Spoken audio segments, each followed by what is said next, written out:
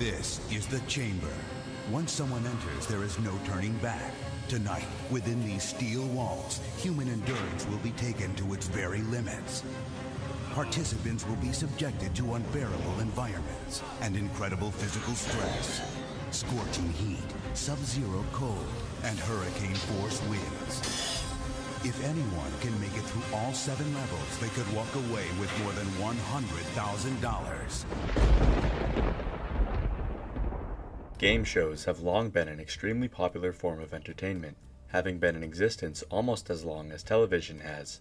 There's something about watching people compete for money that is captivating, even up to today. Just look at Mr. Beast, for example. His challenge content is basically just a modern game show. Being such a popular format, it's inevitable that game shows would evolve and become more and more extreme in order to grab an audience's attention. However, you would expect there to be a line on how far they would go, and you could be forgiven for thinking that literal torture crosses that line. But apparently not, as proven by Fox's The Chamber.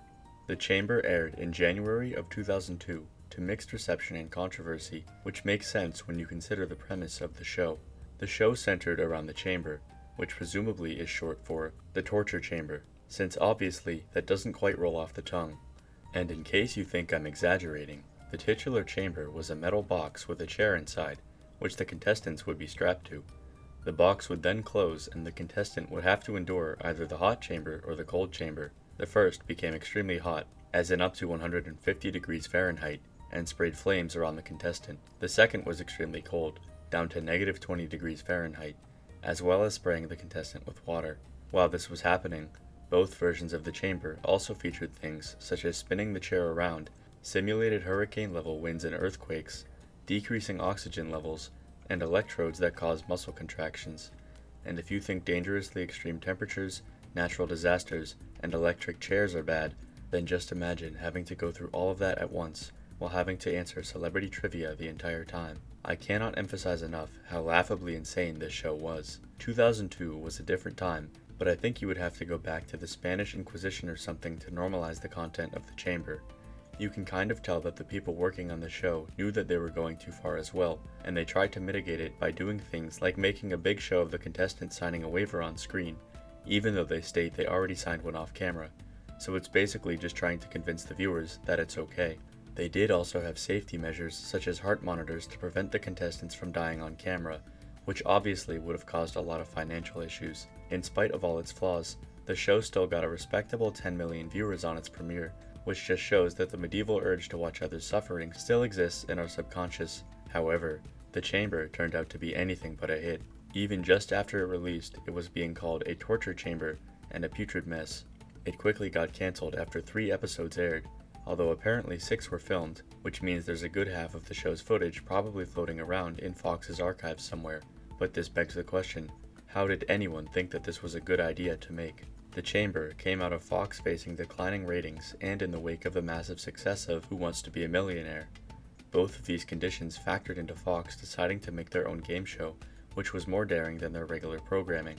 However, it seems they overcompensated in this aspect. The Chamber was primarily developed by Fox executive Mike Darnell, whose multiple interviews about the show don't exactly help put a positive spin on things. In one of them, he said that he wanted visceral reactions and wanted to hear if the contestants were in pain or suffering. He also said that his inspiration for making The Chamber was the recent hit Fear Factor, which featured contestants doing extreme stunts, which admittedly did push the boundaries a little, particularly in the case of the gross ones that involve things like eating bugs or walking across broken glass barefoot.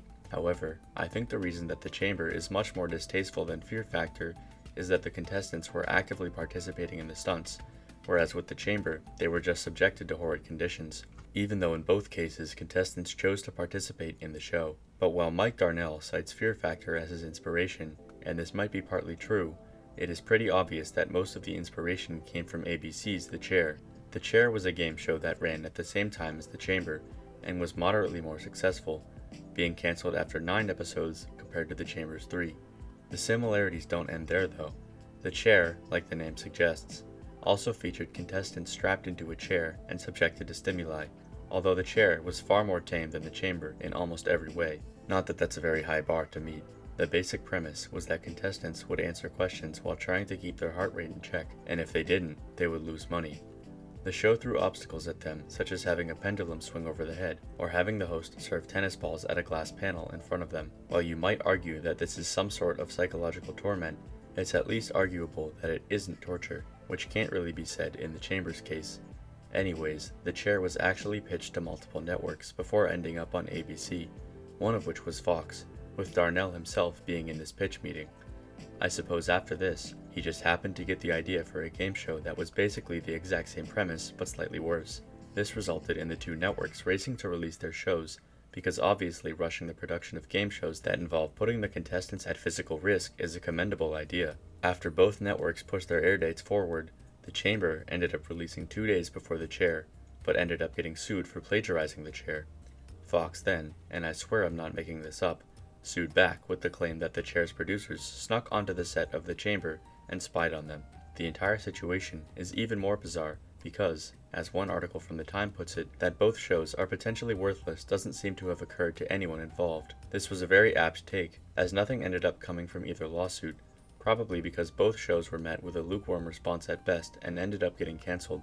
The Chair versus the Chamber was actually only one of 2 lawsuits filed against the Chamber, with the second being from one of the contestants, who actually managed to get through the entire gauntlet of 7 rounds of questions and win a prize of $20,000, but in a turn of events that should have been foreseen by everyone involved in this show's creation, contracted hypothermia from having gone through the cold chamber. Allegedly, the contestant, Scott Brown, won $100,000 from this suit, which as far as I know, is more money than anyone ever won on the Chamber.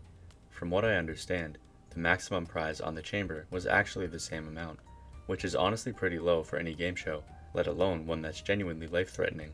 It's truly baffling how the Chamber made it through an entire production process without anyone putting a stop to it. Before the show was filmed, the original host walked off set during a rehearsal because he overheard executives discussing the ramifications if we had a bunch of mosquitoes in the chamber. This is corroborated by the reports of executives wanting to make a version of the chamber with 500 flies inside it. There were also allegedly plans for an electric shock-themed chamber, and while I can't find a definitive source for the idea, I don't doubt that the producers of the chamber didn't see having a literal execution method appear in their game show as problematic, considering they let everything else in the show on the air. I suppose we're lucky the chamber was cancelled as quickly as it was, or who knows how insane it would have gotten. I suppose the lesson of this story, if you needed to learn a lesson about something so obvious, is not to make a game show about torturing your contestants, and if you do, maybe at least give a better payout than game shows that don't indulge in medieval interrogation methods. Anyway, that's the story of the chamber. Thanks for watching, and I'll see you next time.